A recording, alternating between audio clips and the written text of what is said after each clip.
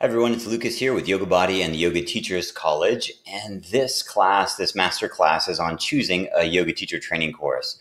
Many years ago when I was choosing my first yoga teacher training course, I just spent a whole bunch of hours online and all the courses kind of sounded the same. They all had Yoga Alliance, they all had some anatomy, they all had some philosophy. They were all taught by some teacher who was about 15 years older than me. It was all very confusing in terms of trying to pick a course. And these days it's gotten much more challenging with so many different courses offered in so many different places.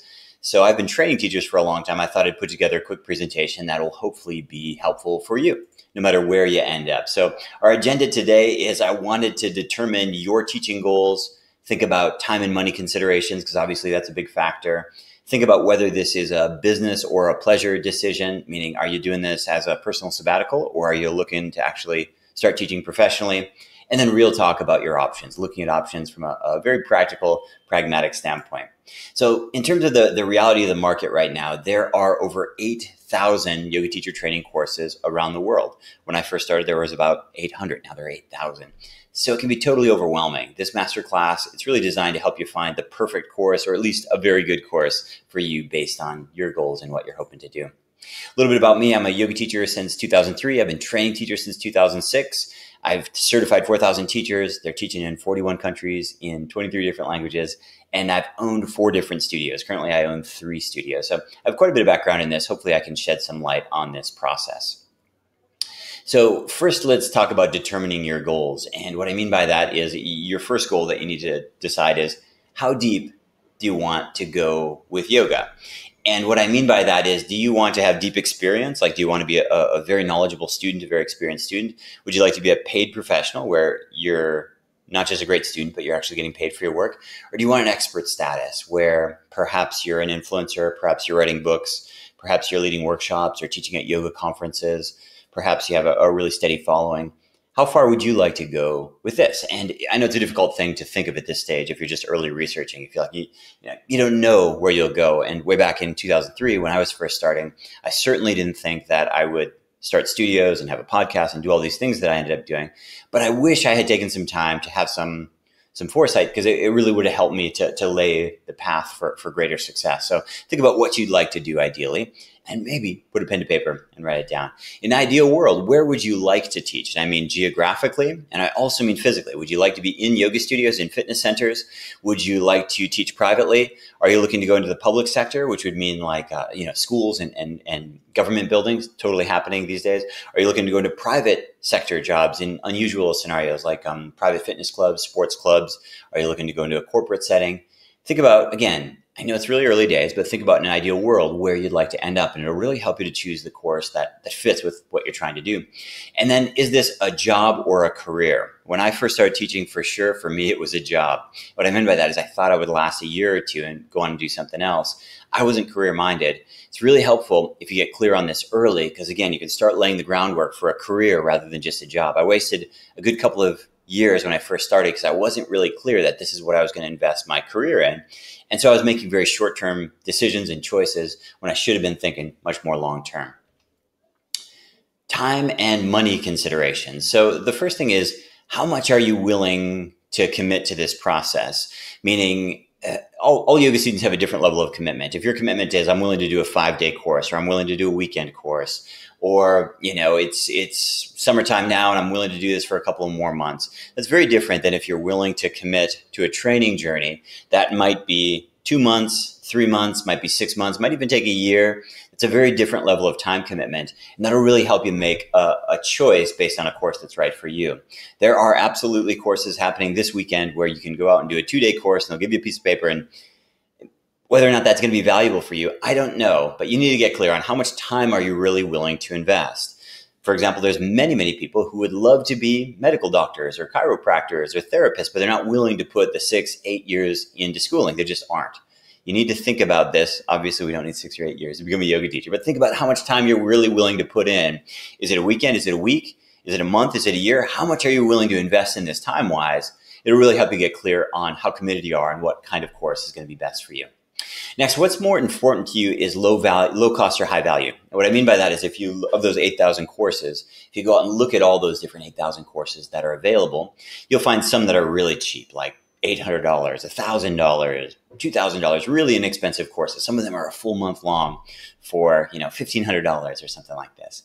And then you'll find courses that are really high value, not necessarily high cost. It's pretty difficult to find a high cost course, at least from my perspective. Yoga training is very, very affordable. There are a couple of really high-end courses that happen at five-star hotels and things like this, but they're the anomaly. For the most part, courses are pretty competitively priced. And so really what you're looking for is, are you making a cost or a value decision? I had a trainee come to my course, and he told me that his very first teacher training course that he did, he was coming to my course as a second. He said his very first one, he just wanted the cheapest thing, and he just wanted to go have fun for a month. So he found a course that cost $1,500 in India, and off he went. If that's where you're at, totally fine. Get clear. Are you looking for a cost-based decision? Are you looking for the cheapest place to go? Or are you looking for the highest value? Meaning, if you put your money in there, it's going to come back to you many times over throughout your career. We're at different places in our life. You need to figure out where you're at because it'll really affect the decision that you make. And then the other question is this even possible for you right now from a time and money perspective? Is this even realistic? Can you do it, right? Meaning if you just had twins and you just took on a new job, maybe it's not the best time for you to do a teacher training course. Maybe it's just totally impossible. If you just lost your house and you're going through bankruptcy again, maybe it's not the best time to do a teacher training course. You can lay the groundwork for the future. It's an important thing to think through because there's different times for everything.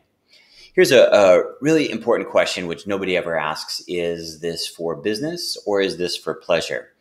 And when I first started yoga teaching and yoga training, even for me, it was really for pleasure. I never thought there was a career path for me. I never thought in terms of business. Turns out there was.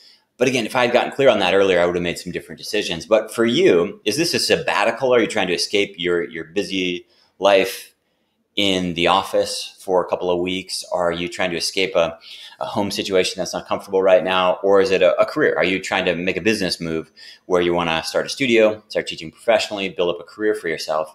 In an ideal world, what's your outcome? What's your ideal outcome? Sometimes in an ideal world, people just want 1 month to run to Bali, to relax, to do some yoga, improve their back bends, meet some cool people, and then get back to quote unquote real life. If that's where you're at, I totally respect that, but it's important that you get clear on where you're at right now. So the training industry, let's talk about the industry. I'm certainly a part of this, deep in this, and so I can tell you a lot about it, how it works. The first thing you need to understand is that most yoga courses, they're really yoga camps. They're not real training programs. They are a lot of fun. And what that means is at a yoga camp, you do all the things you do at camp. You eat meals together, you sing songs, go to bed at the same time, wake up at the same time. That's what a lot of yoga training courses are like. They're adult yoga camps, and they're a lot of fun, but they're not real training camps, meaning they're more like summer camp and less like a vocational school. There are yoga schools that are more like a vocational school, but they're a very, very, very small minority. Destination courses, these would be things like the 1 month in Bali, the 3 weeks in Thailand, the 21 days in Costa Rica. These are very often run by yoga nomad type people. So people who travel and teach for a living, people who perhaps haven't had a home or a mortgage or a real job in many, many years. And it's something I did when I first started teaching, and I used to travel around and teach all the time. It's just important to remember what kind of course you're getting into, something to think about. Then there are local studio courses. These are run by many, many yoga studios around the world. The sad reality about these courses that are run by your local studio is usually it's a financially motivated decision. What I mean by that is the local studio business. I have 3 of them. I know the math. It's very hard to make them work financially. And so what people do is they throw up a teacher training course pretty much as a fundraiser to pay their bills. And that wouldn't be bad, except that in many cases, they don't have the curriculum, they don't have the structure, and they certainly don't have the passion to train teachers. So they end up throwing kind of a mediocre course up. To make things worse, they're training you to be a teacher, but at the same time, they don't really want you to teach. Because in many cases, they're worried that you'll become their own competition.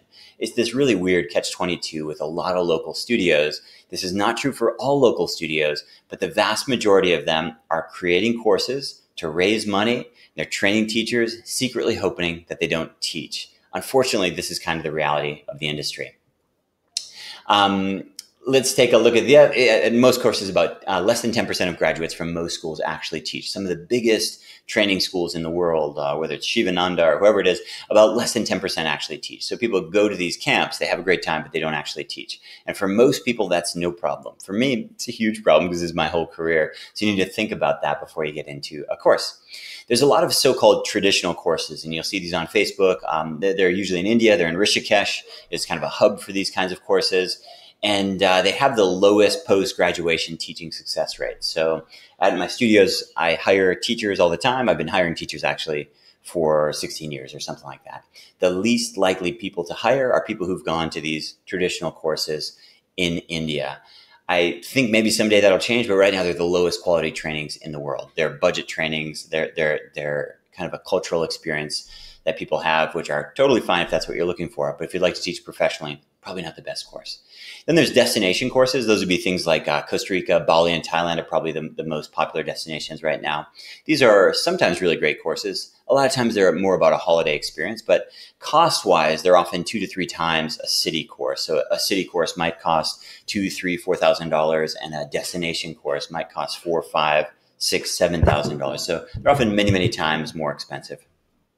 There's a lot of guru-based courses out there. Often these gurus are Instagram influencers who throw up a course.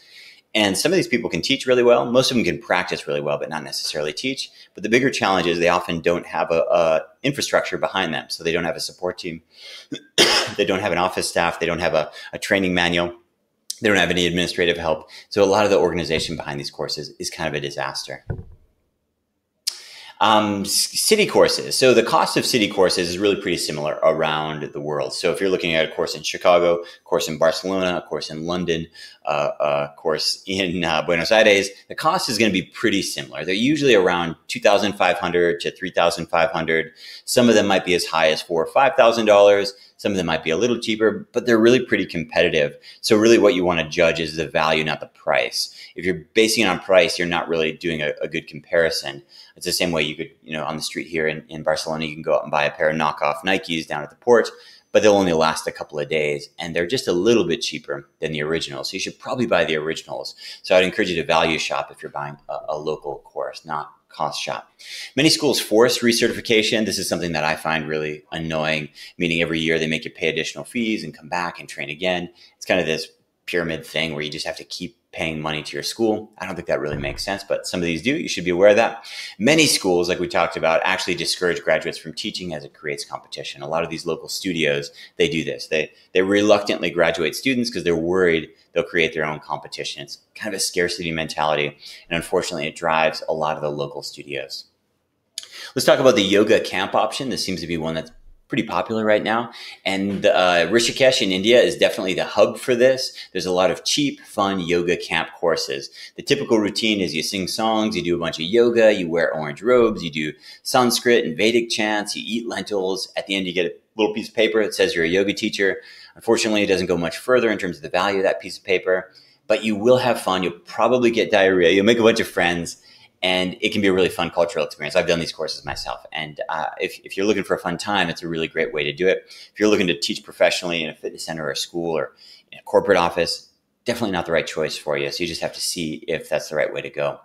Island destination courses. So these, I taught these and produced these for many, many years. Bali and Thailand are probably the top destination courses for islands. In terms of non-islands, there's places like Goa and things like this has some really well-produced courses in some cases. Most of these courses, though, they're focused kind of on this once-in-a-lifetime experience that includes food and travel and adventure and culture and friendships and bonding, which is amazing. You'll have a lot of fun. You'll make memories. You'll have friends. But the training aspect is really a big question mark. There are good destination courses out there, but a lot of them are really focused on the tourism, the travel, and the experience and the adventure, and less on the yoga. That's not all of them. There are some great courses. I certainly used to produce really great courses, but it's something you need to keep in mind. And the price tag is definitely very high. The last option is the one that I've become obsessed with, which are career-minded courses. They represent less than 5% of the courses on the market, for better or for worse. It's just the way that it works. And so the better schools that are career-minded, that are professionally oriented, the better schools are attached to a professional studio group, meaning there's an actual real studio and a system and a business model behind the system that you're getting trained in. And in these courses, you want to make sure that you're training with working professionals. You're not training with professional trainers or yoga nomads or hippies or anything like that. You're training with people actually working in the field because they give you real world training and real world knowledge that will actually be applicable when you're working as a paid teacher yourself. In these courses, you you should definitely expect to work, study, and practice very, very hard. There's less kumbaya, less singing of songs, and less this kind of thing. It's really focused on the pragmatic skills of the vocational skills of teaching yoga. You will get a real teaching credential, and you should have the knowledge to start making money as a professional right away. So again, if you're looking at value, and you're looking to teach professionally, this can be a really great way to go. So my story, just to give you a little backstory, as a student, I've done all these types of courses. I've done the sing songs, eat lentils kind of courses. I've done tons of these destination courses, primarily in Thailand, where I lived for many years. I've produced and taught and been involved with a huge part of my career. And not all of them were great. And currently I'm focused on these career-minded courses. This is my big focus. Of all of the types of courses I have attended and participated in, the career-minded ones are the ones that got me the most value, get me the most excited. So that's really where I put my focus and where we put our focus here. So my question is, what's your story as you're listening to me babble on about this stuff, as you're trying to figure out what makes what's the right decision for you based on your time, your money, and your real interest? Like, what do you really want to do with this? Is this, if you're being honest, is this just a fun thing you'd like to do in the summer? Is this a sabbatical? Is this a career thing? Based on, what you'd like to do, get honest with what you'd like to do. What makes sense? What kind of course makes sense for you? The one thing I would caution you is to not let insecurity get in the way. I've had so many people come to courses, and when you ask why they're here, they say, oh, I'm just thinking about doing this. And the reality is, in the back of their mind, in fact, in the back of their journal, they have detailed plans for a yoga studio they'd like to own, an apparel line, a yoga apparel line that they're planning. But they're insecure to stand up and just declare that that's what they're about. They're worried they're too old or too young or too big or too thin or whatever it is. I'd really encourage you to put your insecurities aside for a little bit, at least for the sake of this little masterclass, and dream about what you'd really like to do. Are you hoping to open a studio or start a retreat center? Would you like to spend half the year traveling and teaching? Are you hoping to become a local corporate yoga teacher? Are you hoping to run your local yoga festival? What would you like to do? Insecurities aside, experience aside, assume all of that will come. What would you like to do? And then my other suggestion, which I always say, is take advantage of the rare opportunity you get to study. You just don't get that many times at bat. You don't get that many times around the sun. And so make sure that this month, this 3 weeks, however much time you spend, make sure that you really do it in a way that makes sense for you, because you might not get another opportunity to do it. So here's the key learning for you is get clear on your goals. Figure out what you want to do. Is this a vacation? Is it sabbatical? Is this business? Is this pleasure? Think about time and money. Can you make this work right now? And if you can make this work, what's more important to you? Just something that's cheap and fun? Or would you like to actually invest in value, meaning put your money in and get something back? Figure out if you're in this yoga training thing for business or for pleasure. Is this just for fun? Or would you actually like to build a business? And then look honestly at your different options. What makes sense? Do I want to go to a yoga camp? Do I want to do something exotic and kind of luxurious, like a month in Bali? Or would I like to just put my chin down, get to work, and go to a vocational school, learn this professional skill of teaching yoga so I can go out there and start something for myself? All of them have value, different places in your life, different things make sense. So I have a school called the Yoga Teachers College. If you'd like to learn more about it, you can check it out at yogateacherscollege.com. It's certainly not for everyone. It's the most rigorous program that I know of in the world. It's kind of designed this way. It's really for career-minded teachers. The big difference is we focus on the science of yoga. We're business positive, so no chakras, no chanting, no incense, no ohms. We teach people how to be mind-body fitness professionals, and it works really well. Our graduates are extremely successful from both a results for clients perspective and also from a financial perspective. We also have continuing education. We have at-home programs. So if my personality and my message and what I've said has resonated with you, I'd encourage you to check us out. If it hasn't, I'd encourage you to keep searching. Hopefully, this masterclass gave you some insight in terms of different options and different things that you could think about. If you have any questions for me, I'm available. Just email me at lucas@yogabody.com. Thanks so much for watching, and I hope that's helpful. See ya.